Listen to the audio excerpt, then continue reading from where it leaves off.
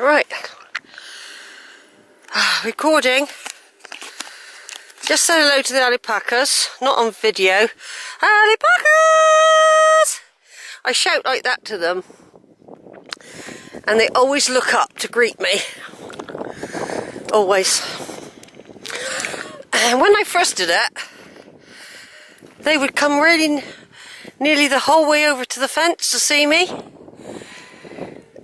But they do know it's me, because they always look up in the beginning and then they say, "That's only Sheila.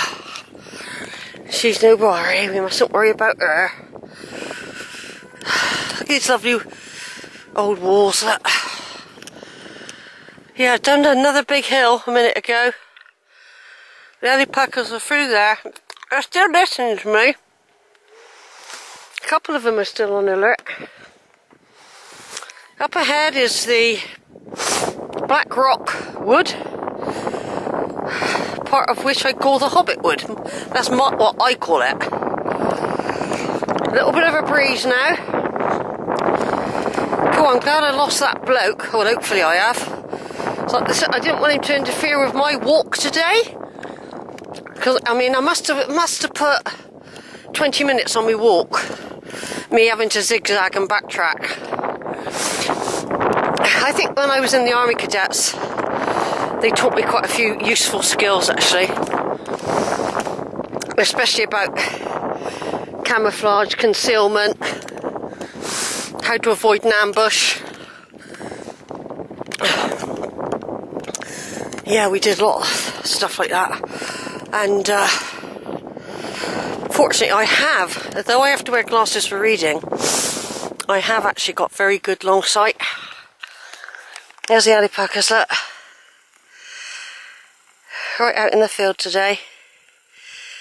One lying down having a rest. They're still looking over. They know I'm here. Yeah, they know I'm here. They tried to rescue some sheep once when I was up here. I think they were in... If it wasn't this field, it was the next one. And the sheep was close by. And there was a bloke with a couple of dogs. Not Rottweilers, Staffies.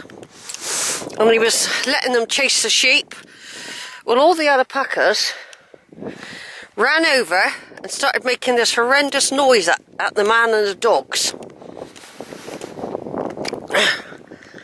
I phoned the police and told them what was happening, because it was pregnant sheep, and they got onto the farmer there, and he came out on his quad, and for ages the bloke was still chasing the sheep, letting his dogs chase the sheep.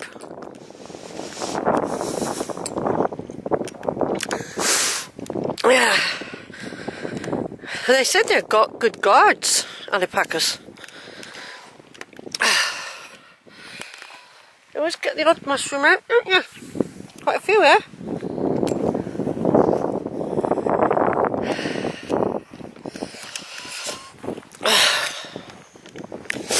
If I see that bloke, it's only because he would have spotted me with his binoculars coming up this way.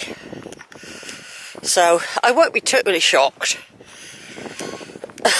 if I saw him. But he's probably totally innocent, you know what I mean? He's probably bird watching. It's the way he leapt over that gate. And he seemed to be heading for me, and I thought, well, I don't really want to walk with anyone. So first of all, I thought, I'll just change direction for a minute. Then he was standing still with his binoculars scanning. Like he was looking either for a bird or something. And so I changed direction. Every time I changed direction, so did he. With his binoculars all the time. In the end, I sort of lost him because I went up the ridge and down the other side. It put 20 minutes on my walk. I managed to see him, and I know he wasn't aware of where I was. And so, what happened was I rejoined the walk I wanted to do. And I was relieved when I saw a woman with a dog. I like to say, you don't know if there's something dodgy, could be a man and a woman together in it. I always am alert when I'm out. I am alert. I keep guard. It's just the clothes he was wearing. Obviously, he got good outdoor clothing.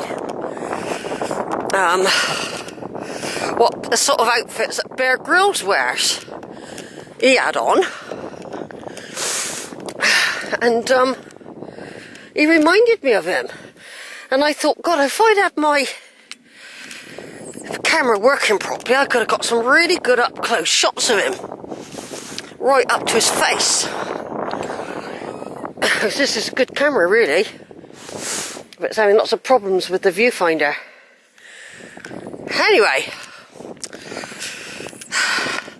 Those of you who follow me will recognise this route. And you'll say, in the last 3 months, Sheila, 2 months even, you've walked this route 3 times. Well, basically, I walked it twice this way and once back that way. The Alapcas are big guys. They're still looking at me over it. Alapcas! See? Alapcas! Bye! Bye!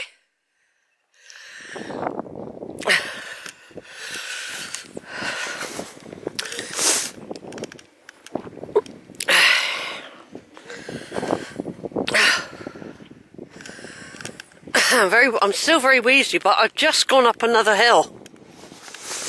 If you imagine, the gorge is just down there. I've had to climb up this side. The only hill now will be crooked track or lane up near Longwood. And then I want to try and go across these fields, hoping the big herd of cows is not in there. I haven't done it for a good year, that walk. I only really do it when the cows are out. And I like to be able to do it in both directions. So today, I'm doing it from east to west, near Piney Slights. Well, it is Piney Slights Fields. And then if the cows aren't there, I know they won't be there for a couple of months. So another one of my walks will be to come in the opposite direction. I take loads of pictures of that tree, by the way. It's gorgeous, isn't it? I love this field, you know. There's something magical about this place. Just here. Something magical about these trees. And the scenery, I just love it. Oh, I really love it, you know. I really, really love it.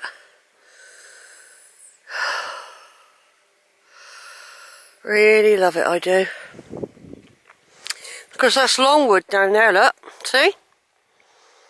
I'll be right walking in those fields a bit later on. Over there.